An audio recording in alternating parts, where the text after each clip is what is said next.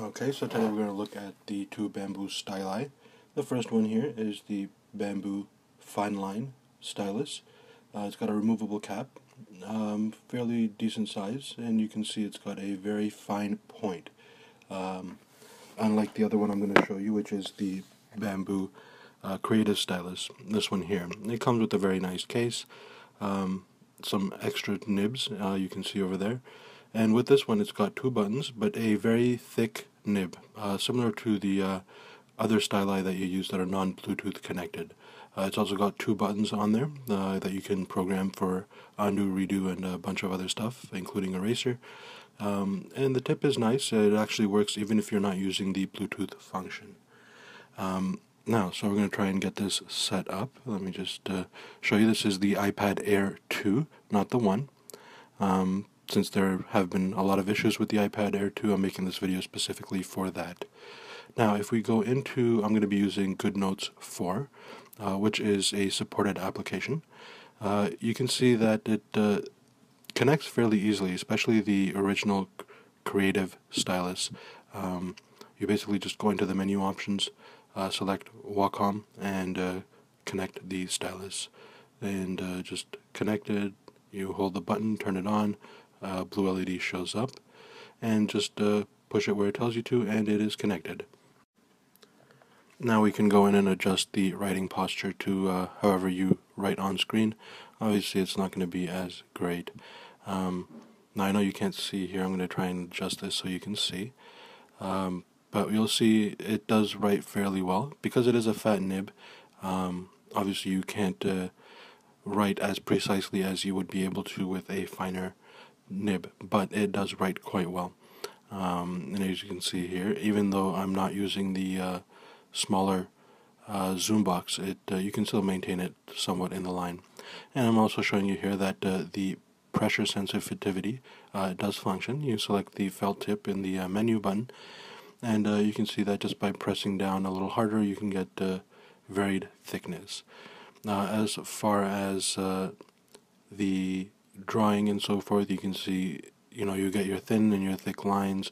It's fairly easy to calibrate where you're starting off and ending something. So with a triangle, 3 points, you can get them to match up fairly nicely. Now, as far as how small you can get, what I've found that if you try and get small, so if you're trying to write within the two college ruled lines on the page, it doesn't pick up. So the very minute differences in your hand, it won't be able to pick up as effectively. But compared to the other styli, it's definitely a lot better. So if you're using a non-Bluetooth stylus, of course, this will be, a lot more precise. Also because of the pressure sensitivity, you can see even without doing anything, just changing the pressure that I'm pushing down, you can get a varied thickness of the line. It's actually fairly comfortable to use. The one thing I do like about this one compared to the other is because it has a rubber tip and a rechargeable battery, like you can see here. It doesn't make much noise when you're writing, so if you're in a quiet room or in a meeting or something where the constant click, click, click would be annoying, this would be your best bet. And I would definitely recommend trying that one out. The next one we're going to try is the Bamboo Fineline. I know it's a little difficult there to see the bamboo, but it is. There we go. It's the Bamboo Fineline stylus. I actually really like this one as well. This one does have the fine tip, but it only has one button. Now, the problem that I had somewhat with this one was when you're trying to switch between the styluses, after the update on the firmware, it seems like it doesn't connect as easily in third-party applications. So I am going to assume this is something that GoodNotes has not updated yet. You can see here I'm trying to turn off, turn on Bluetooth and turning on the Wacom Connect feature, but it just does not work. However, I know it is not a hardware or compatibility issue, because if I switch over to the Bamboo Paper app, it's fairly quick and switches actually quite easily. Let me just try it one more time, see if it actually picks up in here. Also because you can see that the blue light is flashing in the background on the Bamboo Creative Stylus, it keeps trying to pick that one up instead of this one, even though it says connected. You'll see it, any lines I draw will not stick on the page because it's thinking I'm still using the other stylus. Now the thing with this one, of course, is it is rechargeable, so if the battery dies, you are sort of stuck with it. Now you can see it's not writing, so I'm just going to fast forward a little bit to the connection, okay? Okay, so I'm going to keep trying. Now that it doesn't work, I'm just going to go over to the other app. It did give me quite a bit of difficulty, but you'll see once you go into any of the Wacom apps, it's actually not too difficult to connect. It does feel nice in hand. Now you see, just hold it there and it's finally connected. Okay, and you'll see the it turns blue and gives you a little connected symbol there.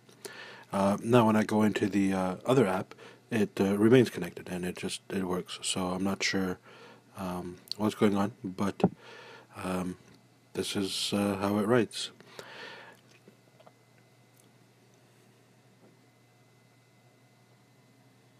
And I just saw there, sometimes when you're writing for some reason, what you write will disappear. It hasn't happened too often for me, but nonetheless it has happened before. Now, I'm going to do the same thing again with this one, try and write within the lines.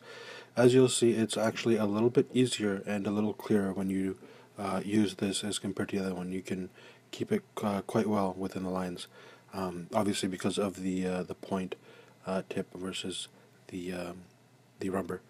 However, one thing to note is if it is not powered on, it does not even work as a stylus.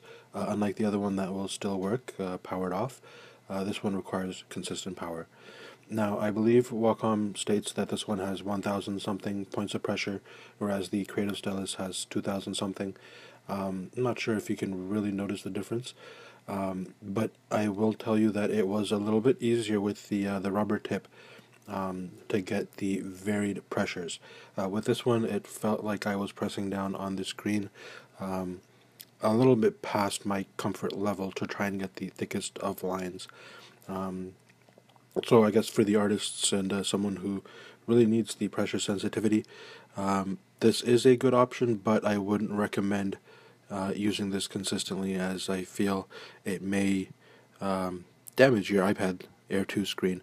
Although the iPad Air 2 does feel much more sturdy, the screen is a lot firmer compared to the iPad Air 1. There's no give in the screen, so when you're writing, you don't feel that flex or anything like that. Now, of course, if you do the zoom in function, you'll see it is a lot better. Anything you write comes out very legible.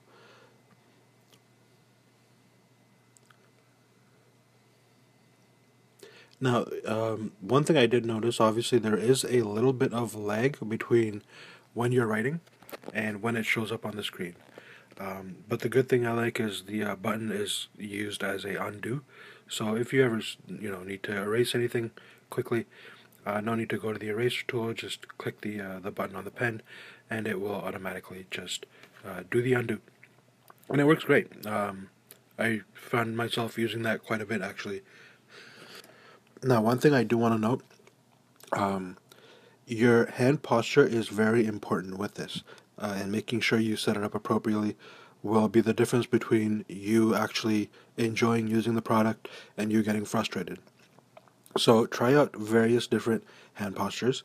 When I was using the landscape mode, I found the vertical hand posture was actually a lot better than how my hand actually is on screen.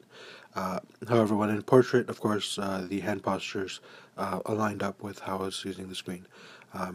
So that might be something that if you are having trouble with the pen or with the postures, where it looks like the line is actually drawing from some point other than the nib of the pen, you may want to try playing with that a little bit and see if that helps. Overall, I'm pretty satisfied. I tried out the Creative Stylus 2 with the iPad Air 2 as well, and it did not work. I shouldn't say it did not work. It worked pretty bad. So there you have it. That's the Wacom Creative Stylus 2 and the Wacom Fineliner Bamboo Bluetooth Smart pens. Now with the Fineliner, you see that it is rechargeable. It uses the regular micro USB. The cable that comes with it is kind of small, so I'm not sure what the charge rate on that is. But I found that I just plugged it into a regular 1 amp charger that I have plugged in to charge all my other stuff, and it charged up pretty well. So far, charge has lasted me 2 days, and I think it was saying 84% or something like that. So it is fairly decent. With this one, of course, with the Creative Stylus 2, what I do enjoy more is the feel of it. It's a little bit more rubbery. And of course that the battery is replaceable. So you know if you're traveling or anything like that, and you need this, you won't be out of luck. And again, thank you for watching, and I hope this helped with your decision.